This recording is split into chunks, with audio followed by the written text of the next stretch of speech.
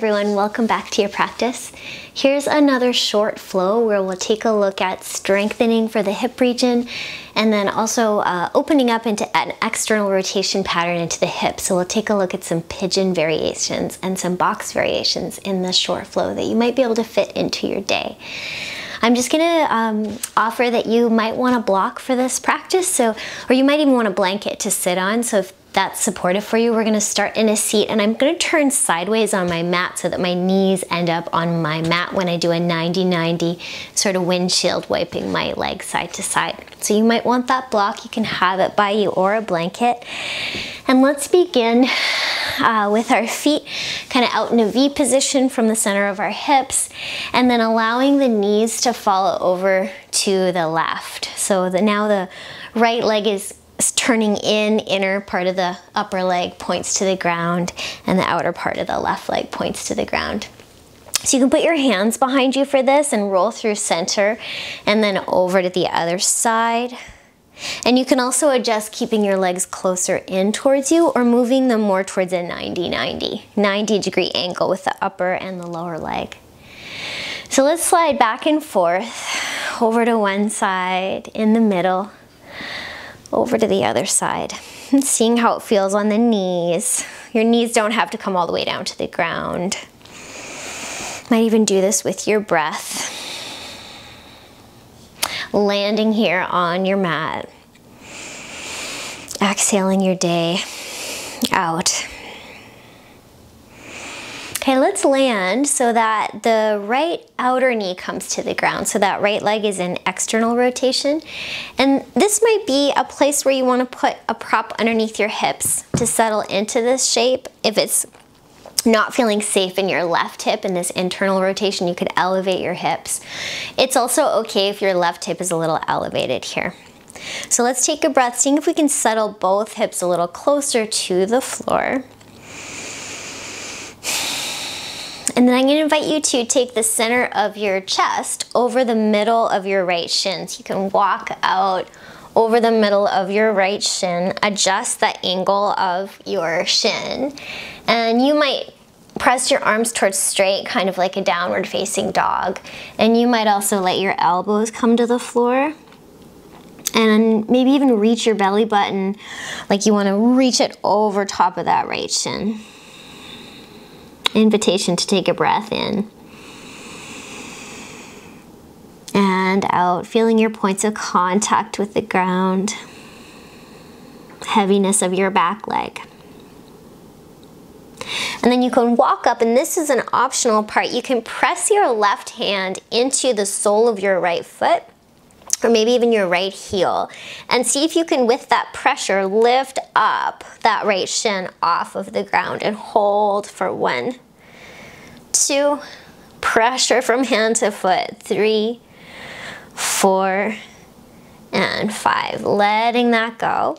And here's another option we can take in this position. So turning a little to face over the left internally rotated hip and leg, and then turning back towards that right leg and landing in that same stretch we were at. And if you want, you can elevate your back knee and foot off the ground. Lower it, come on up, turn over and look over your left shoulder, and then fold over that right leg and lift that back leg up.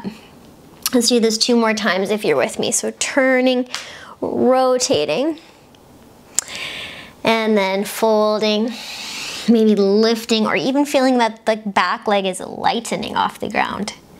1 more time, lifting up and turning and folding and lifting that back leg off the ground. And you can lower it down, and if you like, now you can start to twist in the opposite direction. So towards the right shoulder, turning over your right, you might take your left hand to the outside of your right knee, maybe even onto the ground.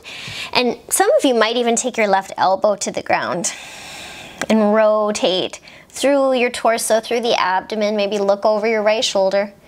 And here's another option. If you can reach and you want to do that active work in the hip, you could reach your right arm towards, maybe pull your left foot in towards you, and reach your right hand towards your left heel and press them into each other and lift them off the ground for 5, 4, 3, 2, and 1. And if you can't reach, it could also be an option to feel that lightening of that left foot on the ground, left knee and left foot. And we can come on up from there and slide through the center back into the middle V position and over to the other side. So always feel welcome to adjust your legs and use a prop, a little bit of height if you like. Might be really different on one side from the other. So let's land for a couple breaths. See how it feels to drop that right internally rotated hip. Adjust that angle of your feet compared to your upper legs. You might take a breath in there. Breath out. And then you can walk forwards over the middle of that left shin. Maybe press your hands like a downward facing dog. Could push some attention and length back into your hips. Could maybe take your elbows to the ground. And you might think of reaching your belly button over that left shin. Could take a breath in here. Your breath out. Maybe one more there.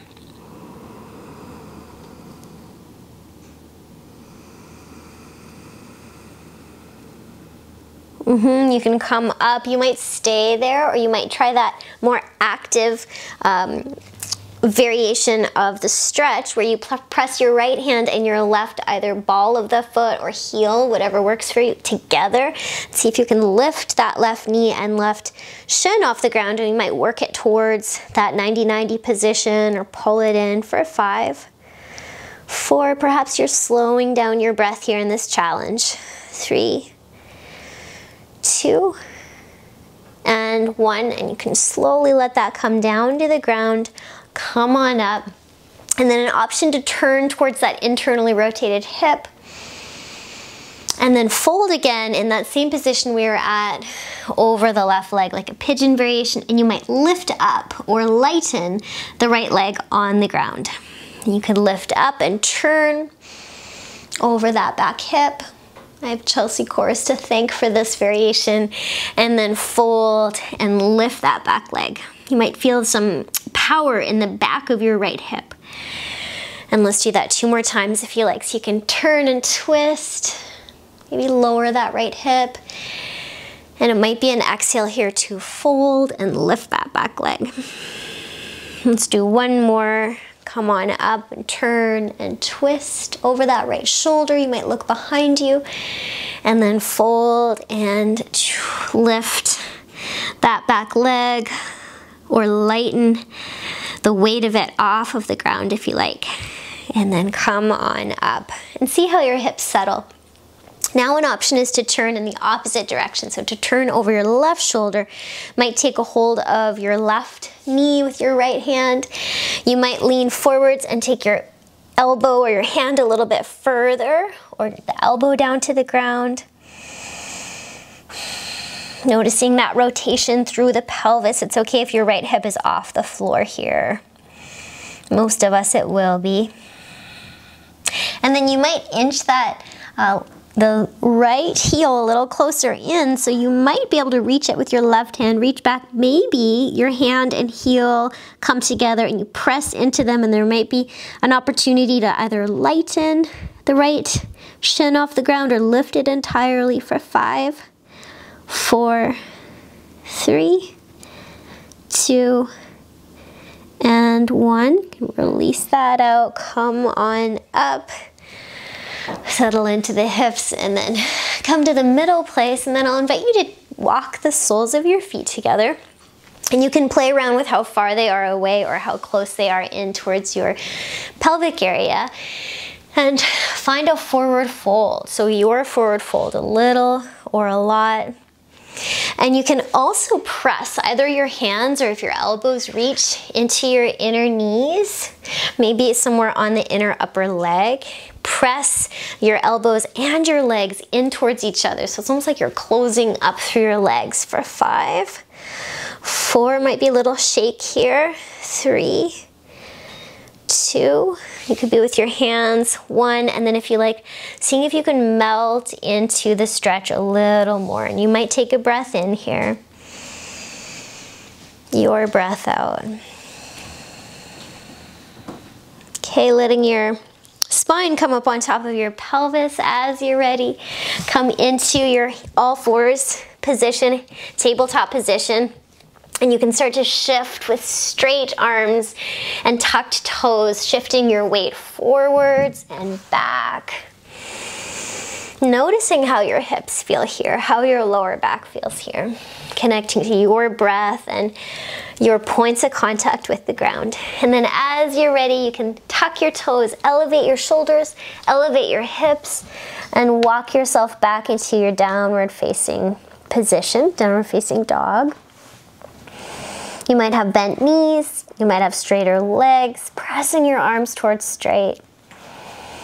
Finding your breath in. Maybe your slow, smooth breath out. And then as you're ready, right leg lifts up into the air, and you can put some attention to spinning the inner right thigh up towards the ceiling. That might keep your hips a little more level. For a breath in, maybe lift that leg a little higher, and a breath out. Can come up onto your tippy toes here. And then exhale, take your right knee towards your right armpit, your shoulders over your wrist. Pause for a breath, and then back up into your three-legged dog with your right leg up and back. Then let's take our right knee on your next exhale if it feels right. Take your right knee in towards your right armpit and swing your right foot. So you want to kick yourself in the left elbow with your foot. So it's kind of like you're in a hovering pigeon variation in a plank. And then take that leg back up into your three-legged dog. Okay, now we're going to take that right knee again to the right armpit. Kicking towards the left elbow, that hover pigeon. Turn onto the left inner edge of the foot.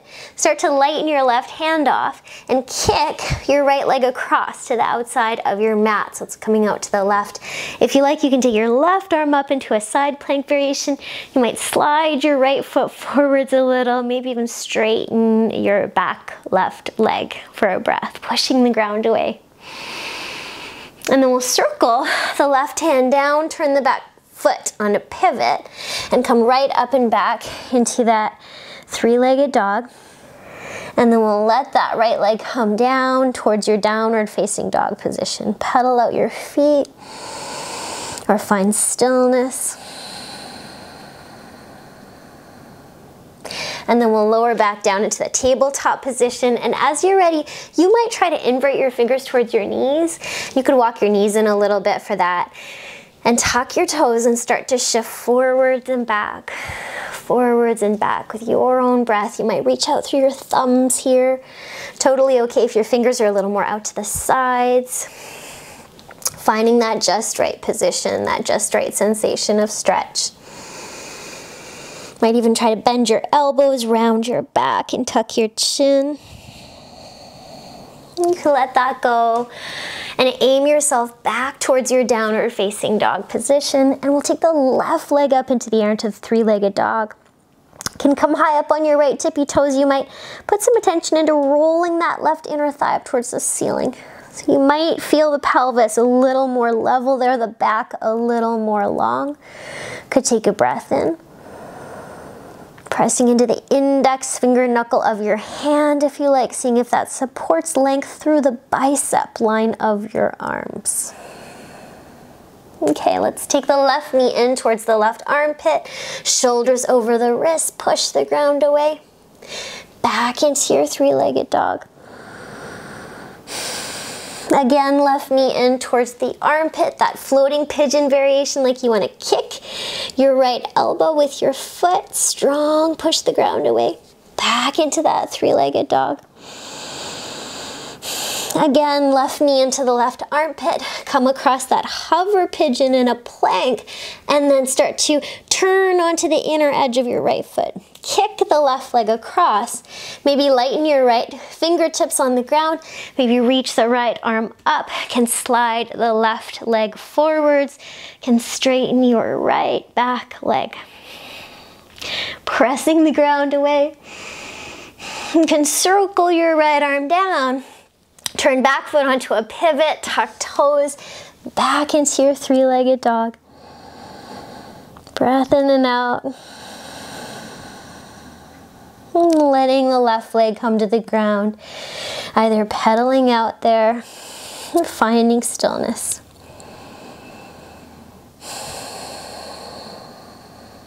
Back onto the hands and the knees position. This time taking your fingertips out to the sides and shifting left to right. So going laterally, left to right, feeling it to the wrists. Can tuck your toes again. Can even make circle eights, figure eights, circling into them, round your shoulders. Aim for your downward facing dog. Go up and back and right leg up into the air, three-legged dog. Find that level pelvis for you. And then exhale, right knee in towards the right armpit. Slide it down towards your right wrist. And we're gonna come into a pigeon position. So you can stay high with your hips and take your left knee a little bit back. And you might be exploring making your front right shin a little more at a 90-degree angle. You can play with that. It's likely going to give a little bit more sensation into the outer right hip. You might inch your back knee back a little bit. You might keep your right foot pointed and pulled in. So getting a sense of where you're at with that, and you might start to pop up a little bit onto your fingertips. So there could be sensation of stretch through the left front hip. Maybe you even engage your seat muscles to push your pelvis a little forwards and elevate your low back area.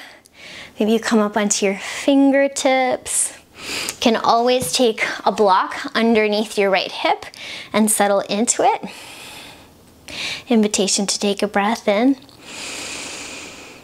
and a breath out. Okay, let's see how it would feel to elevate the arms a little bit. Maybe lift them up alongside your ears. And then can you lean forwards a little bit so you feel like you're holding yourself with that right hip, super strong in your right hip, and then come back up. So you could do this with your arms up a little harder or them behind you. So let's try first behind you. Inhale up. And then exhale forwards. It's like you're pulling your hips back towards the back of your mat. Inhale up, a little more challenging with the arms up. And then exhale, pull back. Let's do it 2 more times. Inhale up. Exhale. 1 more time. Inhale up and exhale. And then fingertips to the floor, walk yourself forward. So that could again be that downward facing dog arm position. Could be elbows to the ground. Take a breath in. Your breath out. Okay, one more option here for our strong hips. So you can walk your fingertips back up and you can twist.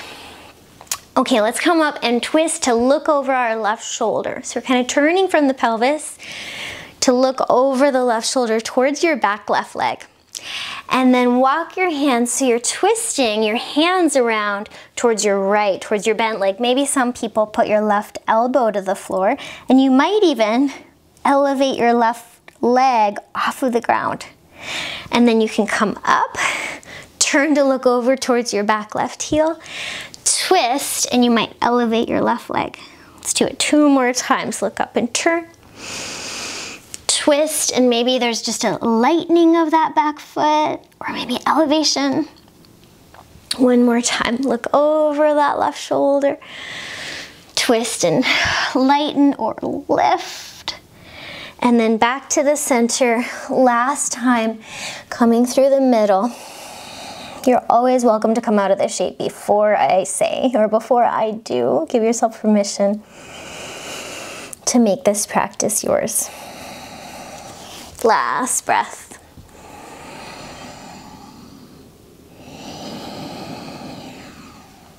Okay. Okay, so if you've got a block underneath your right hip, you can take that out.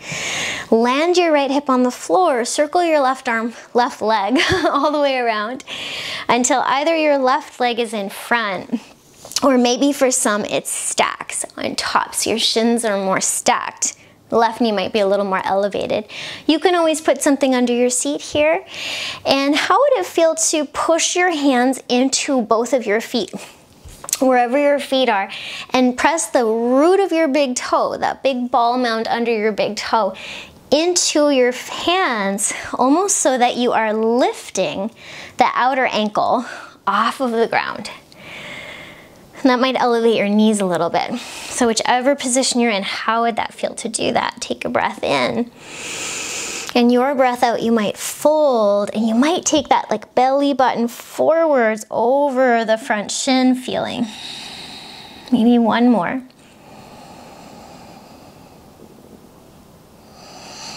And sometimes when there's intense sensation, we want to get more intense about it, but how would it feel to make our internal sense a little softer, a little calmer, a little more easeful? Like softer in the jaw. Okay, let's come on up from that. You can cross your shins. You might add lift of your seat here, roll over your shins, step or hop back your downward facing dog. As you're ready, left leg up into that three-legged dog position. Maybe finding that inner thigh rolling up. Exhale, left knee towards the left wrist or elbow or armpit, and then take it into your pigeon variation. So knee a little to the side, choosing that angle of your front shin. I'm going to demo with a block because for some folks that is going to be something that can allow a bit more ease. And back toes could either be tucked or untucked. So you might start to come up a little bit here, feeling that strength through the backside muscles that could push the pelvis forwards and lift that lower back area a little bit. And this is challenging, so you could stay here, you could fold forwards, or you could do that hip strength work. Where let's take our arms behind us first, where we'll lift up and then come forwards 4 times. So we'll lift up, might take your arms up, and then fold forwards. Hips kind of feel like they're moving to the back of the mat underneath you. Up. And fold forwards a little bit. I'm also pressing my left foot strongly into the ground, my outer shin, last one. And forwards. And then bringing the hands down, kind of softening, melting through the hips any amount. And coming forwards. Could be arms straight, could be elbows down. Maybe you're connecting to your own breath. Okay, and you can walk yourself back up. So optional, you might stay down or come up a bit, and you can kind of use your fingertips to look over your back right leg. A little twist, initiating it from the pelvis, looking over that back right leg, and then twisting yourself over to that left knee. Maybe your elbow comes down, and you could try elevating that back leg. It might try to turn out a little. See if you can keep the knee pointing the ground, or lightening it a little. So coming up and peeking over that back right shoulder, turning into the twist, lifting that back leg up. 2 more times, looking over. My leg wants to creep out to the side, so I'm gonna keep it in. Fold over and maybe lift. And last one, look over. And then turn and lighten or lift that back leg up. And then you might come through the center here, and there's lots of variations that you could explore for your breath in, your breath out.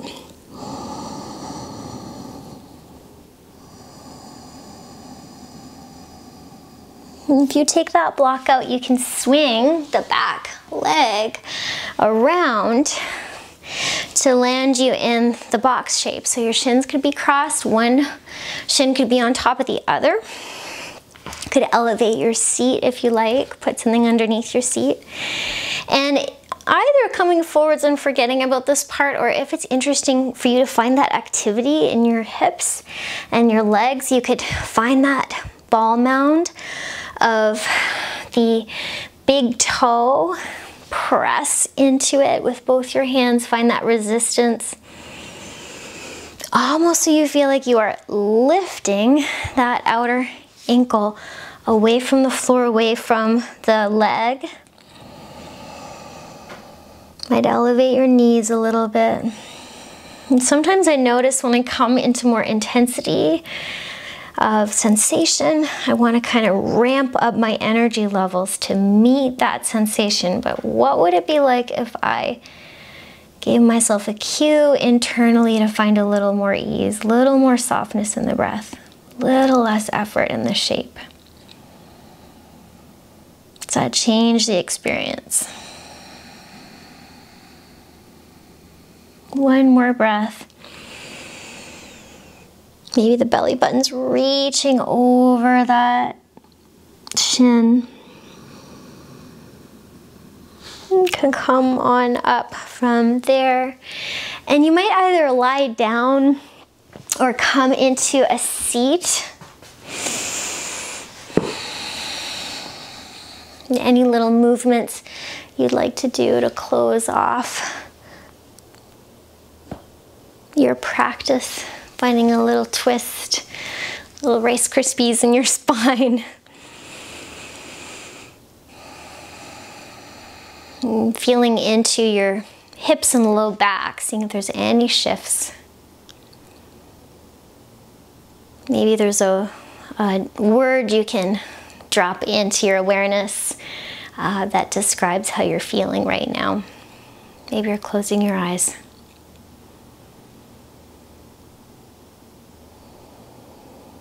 No matter what your experience is with this practice, you're so much more than that.